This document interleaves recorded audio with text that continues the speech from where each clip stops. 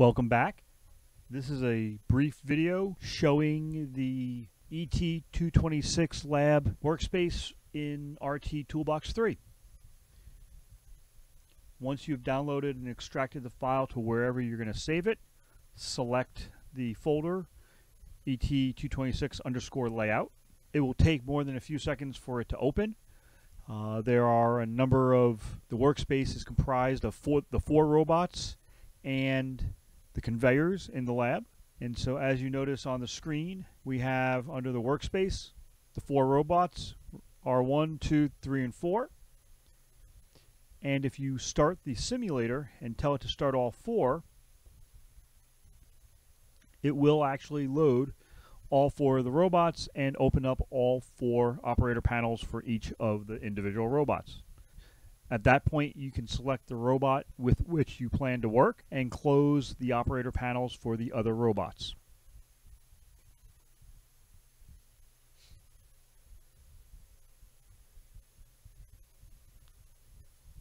And we need to thank our tech, Matt Hale, for generating the 3D files for this. So as you've seen, we have Robot 1, Robot 3, Robot 4, and back here is Robot 2.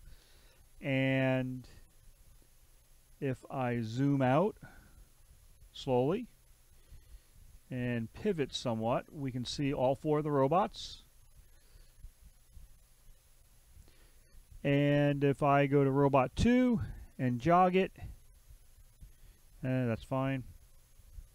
You'll see it jogs that robot. Robot 1, jog. Does this one here. And this is because these are reference to the actual robots in the lab. Robot 3, right there. And finally, Robot 4 is back there. Hopefully this makes sense as you move forward in class and continue to develop programs and activities for the different robots. You will need to use this workspace as your jumping off point, or you will have to generate all of this content on your own. That's all for now. Thanks.